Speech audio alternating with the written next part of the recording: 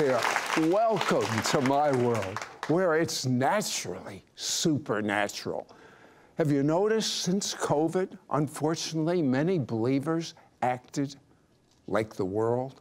Fearful, angry, depressed.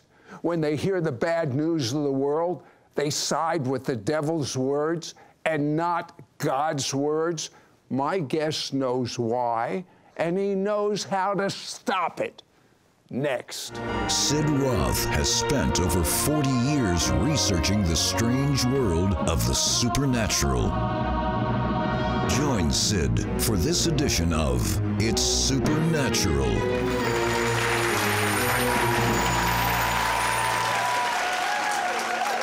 Welcome, Holy Spirit. You're our most important guest, and I'm so glad you're here.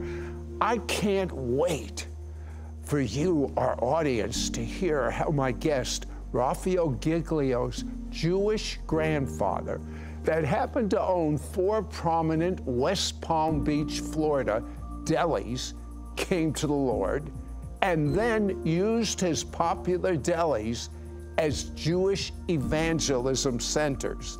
Then local Jewish groups protested. Raphael, tell me about, it must be your hero, your grandfather. I adored and idolized my Jewish grandfather. He was the only grandfather I had. But he, later in life, was not so happy. He became very disenchanted with life, started drinking heavily. But at age 70, a neighbor spoke to him about Messiah, led him to read Isaiah 53, and he gave his life to Messiah, and he became the most excited, joy-filled, spirit-filled person I've ever met. He was filled with joy, filled with power, proclaimed the good news of Messiah to all his friends and his family who disowned him. But you know what? He had a joy inside him that I can only attribute to the power and joy of being filled with the Holy Spirit. He had, like you said, he owned these 4 Jewish delis. They had specialty items like latkes and matzo ball soup. Hey, you're getting me hungry, watch it. But you know what? Everyone loved his food. His Jewish clientele was massive in Palm Beach County. But when he came to faith, he put on the wall a tract rack. You know what a tract rack is? Literature with Jewish evangelism tracts, including Messianic Vision tracts. And he was listening to Messianic Vision Radio with Sid Roth. He said, you know, Sid Roth told me I'm not just a Christian, I'm a completed Jew. He was so excited. And he would serve the food, but the Jewish clientele would come in and they would order the kasha and the latkes and the matzo ball soup, and they'd see the tracts on the wall, and he would say, I want to introduce you to my Messiah, Jesus. They would take the tracts and they'd go home, but they weren't so happy in that community about Saul Tomberg's conversion, as they called it, to Christianity. He was just excited about being a Messianic Jew and sharing Messiah. And so they organized and they picketed his stores. And they said, Saul Tomberg is not a Jew. And they tried to, to disparage him because he was a believing Jew. But when they would stop, they would have to take a break. And you know what they do, Sid? Go get some to eat? Absolutely. Go right inside and order some matzo ball soup. Let me have some latkes. Did it affect his business, all that nonsense? Not at all. The Lord blessed his business. And you know what he did as well? He had his big old brown Chrysler. You remember the ones that were size of like a cabin cruiser? Yeah. And he had some magnetic signs made.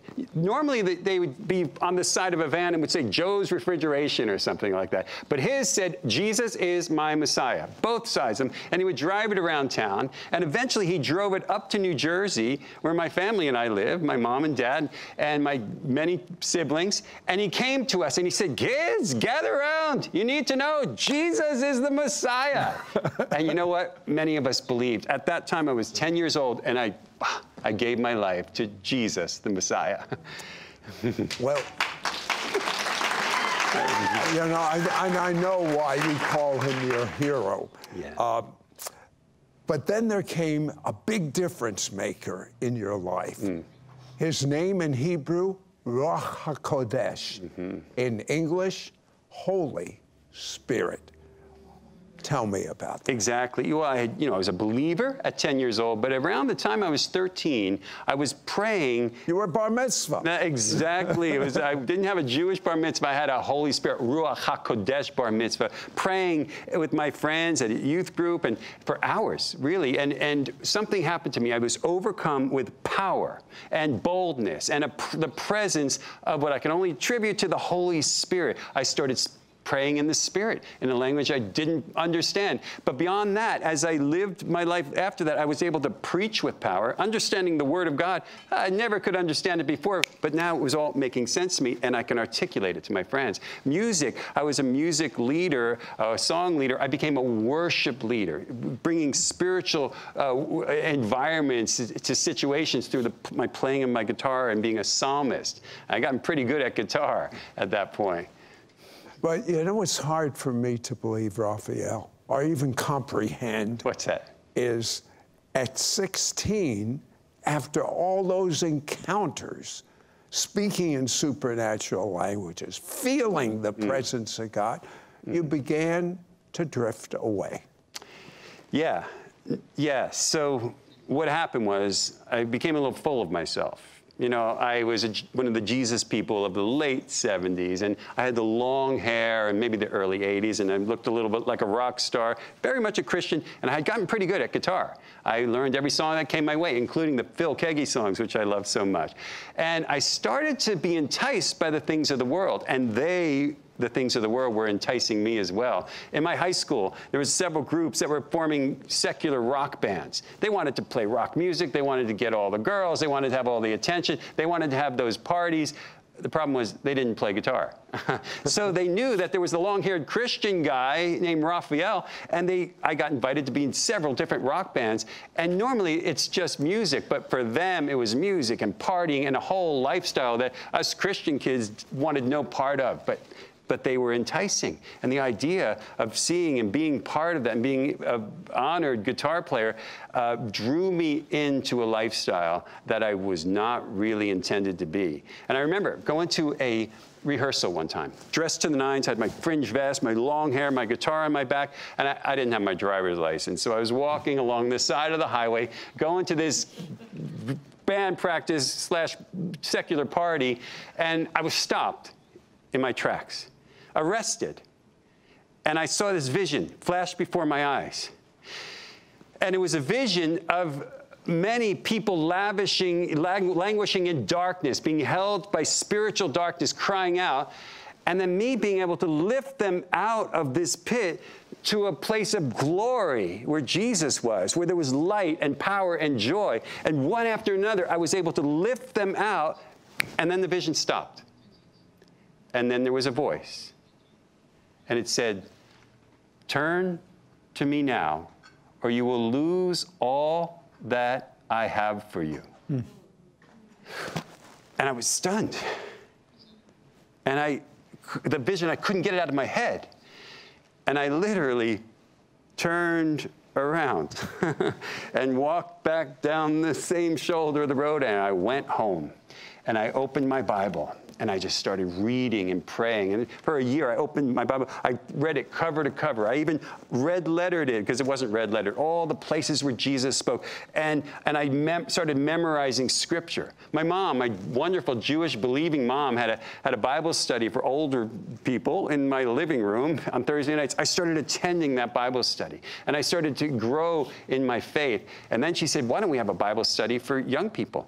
So on Monday nights, I had a Bible study for young people. I was preaching to my friends. I was drawing them in, and that Bible study grew. 10, 20, 30, 40, 50 people packed out my living room. We ended up having to go to the high school amphitheater, where hundreds of people in my town were coming to faith and praising God, worshiping and evangelizing, and it was like nothing I've ever seen.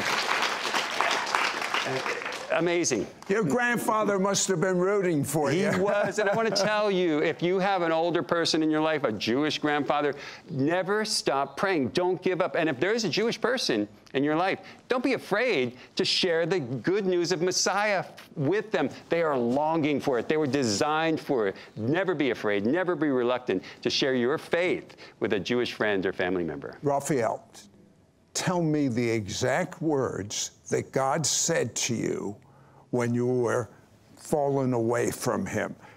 What did he say? Turn to me now, or you will forfeit, is actually the word, all that I have for you. Turn to me now, God is saying to you, or you will forfeit all that I have for you.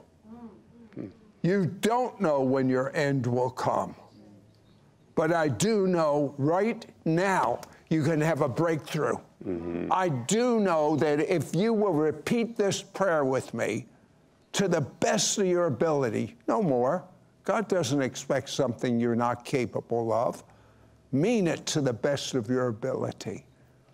God will hear you, and has he have a good destiny for you? You've tried the destiny of the world. Now see what God has for you.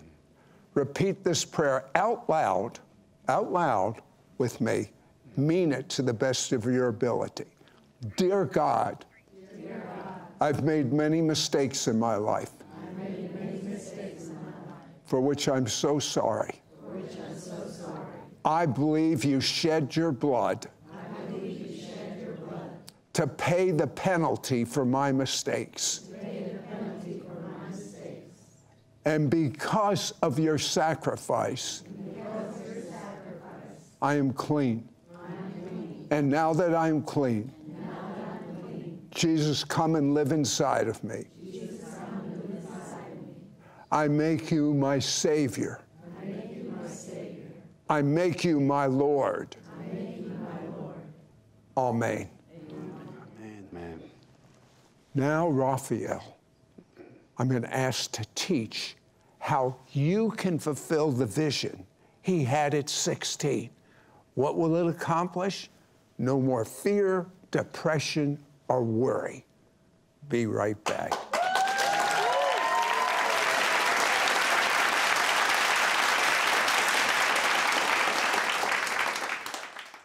Prayer is an essential part to access every one of God's promises and blessings for your life. And praying daily in your God-given prayer language is so important in light of the times we are living. Introducing the brand new Sid Roth God Talk app.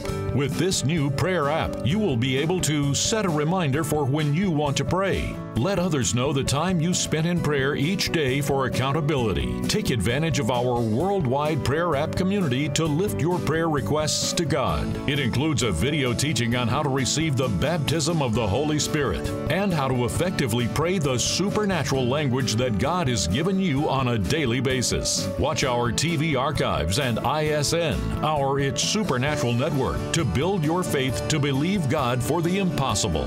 The app is free and available for iPhone, iPad, or Android devices. Just go to your device's app store and search for Sid Roth's God Talk. We now return to It's Supernatural.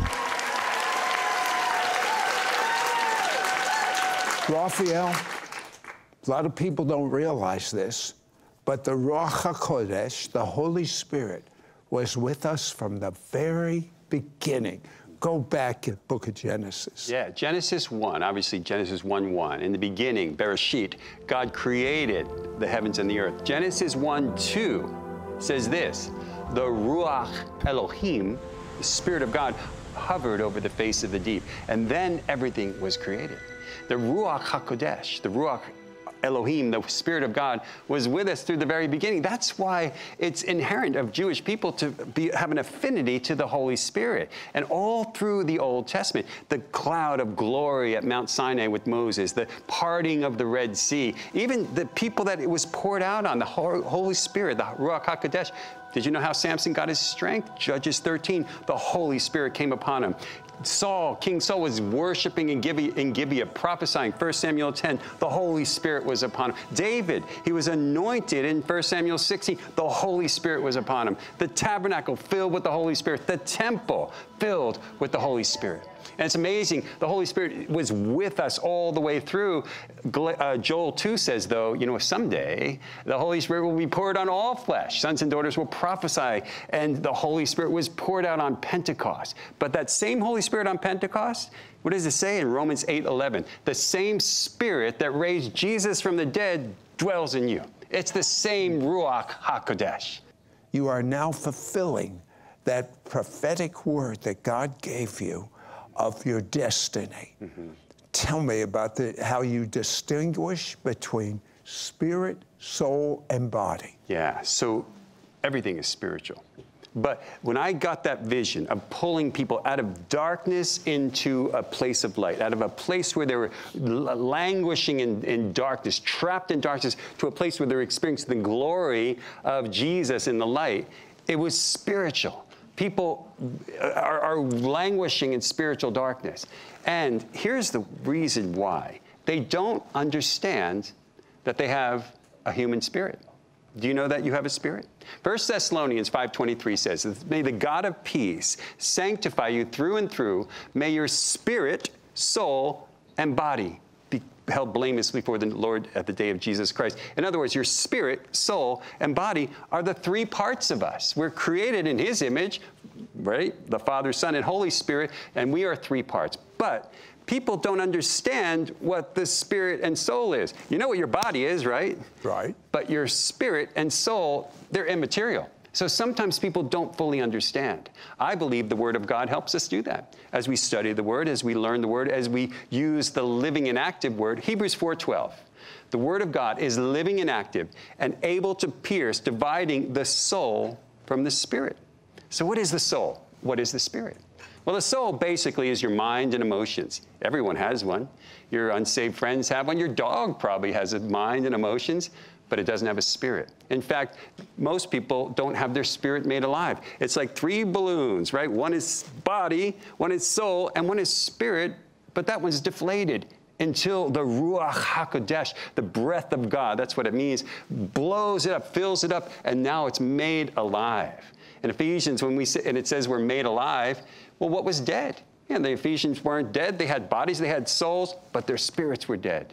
You know, their spirits were dead. Why? Because from the very beginning, when man fell, when Adam and Eve ate of the forbidden fruit, God told them, the day you eat of that fruit, you will surely die. What died? Their bodies didn't die. Their souls didn't die. Their spirits died. And they were doomed forever. In fact, mankind was doomed forever. The only way out of that predicament is if someone could be born whose spirit wasn't dead. And that would require their father not being human. One was born that way, Jesus. His father was the Holy Spirit. And so when he came into the world, his spirit was alive. That's how he's able to give life to each one of our spirits. When we receive him into us, we have our body, we have our soul, but our spirit is made alive. And back to your question, why do people operate in fear and anxiety and worry? Even since the pandemic, you know, people with their health, their finances, their relationships, the political climate, you know, the world, the carnality and immorality. And I have friends and wonderful believing friends, but they're worried, Sid. They're filled with anxiety. You know why? Why? They're operating in their soul and not their spirit. And they don't realize. They don't realize it. It's supernatural. 1 Corinthians 2 says this, the natural man can't perceive the things of the Spirit because they're foolishness to him, because they're only discerned through the Spirit. So if you are walking around as a natural man, that means you're just using your soul, mind, and emotions, what you think, what you feel. But when you operate and walk in and move in the Spirit of God, you have love and peace and joy and patience and kindness and goodness and gentleness and meekness, self-control, and the power of the Holy Spirit and the gifts of the Holy Spirit. That's a lot better than just your mind and emotions. You teach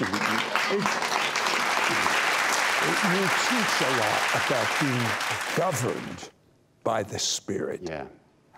Give us a practical insight. So when we are governed by the Spirit, we're allowing him to control us. And it's basically a surrender of your will. Even Jesus said, not my will be done, but your will be done. And when we submit to his will, that means we allow his Holy Spirit to direct us, to lead us.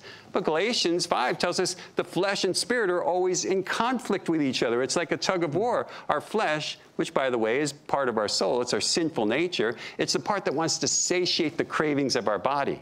You know, hunger and food, lust and pride and all those things. And the flesh is always trying to make way for that. But the spirit is saying, I want you to please God, to love others, to spread the word, to move in spiritual dimensions. And so it's tug of war all the time. But when you let as Romans 8:6, when the mind is governed by the Spirit, it results in life and peace. And those are powerful words. It's eternal life and the peace that passes understanding. We don't have enough time, unfortunately, for you to teach on this, but you've made it a lifetime study. What difference is it going to make when people really distinguish and choose to follow the Spirit? Yeah, you know, I wrote it in my book because it all came to me as a revelation. And I realized I needed to write it down. So I wrote a book called, you know, it's made available. It's Soul or the Spirit. Knowing the difference can change your life. Soul, mind and emotions, what you think, what you feel. And sadly, many believing people are operating that way. They think they're really smart, so they operate that way. They think they're really visceral and sensitive, so they operate that way. But they're not operating in the power of the Holy Spirit. So they lean on the resources of their soul. Problem is, it's a spiritual warfare. We are in spiritual warfare every day. Your soul's not going to cut it. We need to put on the full armor of God, Ephesians 6. Well, you know, everyone understands the need to eat physical food every day. But you don't understand the need to feed your spirit every day. Well, I've read the Bible for 20 years, 40 years. You've eaten for 20 or 40 years. You're going to stop eating physical food? Give me a break. I want you to pray for those viewers, what God's, from the Spirit, what God's showing you for them. Yeah, absolutely. I'm going to pray. And I want to address you as I pray. Because I believe that you are operating in a way that you will be defeated unless you rely on the power of the Holy Spirit. So I'm going to pray that the full armor of God clothes you in a spiritual way, that you will have the helmet of salvation, that you are saved by the grace of God through faith. But you have the breastplate of righteousness guarding you from the spiritual darts of the enemy, righteousness imputed to you. That you'll hold firm to the belt of truth, and that you will walk in the truth of the Word of God. That your feet would be shod with the preparation of the gospel, meaning you'll share the good news. That you'll hold fast the sword of the Spirit, which is the Word of God, and the shield of faith, which is trusting in God. But it doesn't stop there. Ephesians 6, the very next verse, says this. Don't just stand there with the armor on. Pray in the Spirit. Pray continually in the Spirit. Friend, if you would pray in the Spirit, as the Spirit moves you and gives you utterance, pray beyond your vocabulary, and that you will do warfare with the things that are coming against you, and you will be victorious. That's my prayer for you. Victory in the name of Yeshua HaMashiach, Jesus the Messiah, through the Ruach HaKodesh, the Holy Spirit. And let me remind you, Paul said, I pray without ceasing. The only way he could have prayed without ceasing is to pray in the Spirit. And then he further said, I pray in supernatural languages, tongues, more than anyone. I want you to start saying that. Be in the Spirit, and you will not go through what the world's going through right now. Make a quality decision. Life can seem to glide by in a monotonous rhythm of daily activities. You wake, you shower, you dress, you take care of others and make sure they have all they need, you commute to work, you work hard for 8 hours, maybe 9, maybe 10. You commute back home, you cook dinner, you watch some television, you go to bed. It's the same predictable cycle, day after day, month after month, year after year. You wonder, is this all there is to life? The truth is that change is available. There is a greater purpose for your life, something only you can do. There's a plan, a guiding map that has been there since before you were even born. There's a path that was created for you which you alone can take. Day by day, hour by hour, if you choose to pursue it, your destiny will be revealed. The invitation is there. Will you discover all that life has for you? Do you want to find out what you were truly created for? Do you want more? Are you hungry to discover your purpose? We would love to provide you with a powerful book that will show you the way. Get a free online download of the book, They Thought for Themselves, by logging onto the website, theythoughtforthemselves.com. The constant worry of illness can be crushing. Not knowing what is going to happen, the stress of medical bills, and the discouragement of being unable to do the things you love can be depressing. Healing and faith are mysteries for most people. Sid Roth's ebook contains his personal list of healing scriptures. As you meditate on these promises, you tap into a supernatural portal called the Kingdom of Heaven. Faith and healing will no longer be a mystery. Download your free copy of the Healing Scriptures book at sidroth.org/healing. Your gifts to this ministry will help Sid air It's Supernatural in Israel 28 times a week and distribute his evangelistic book to the Jewish people worldwide.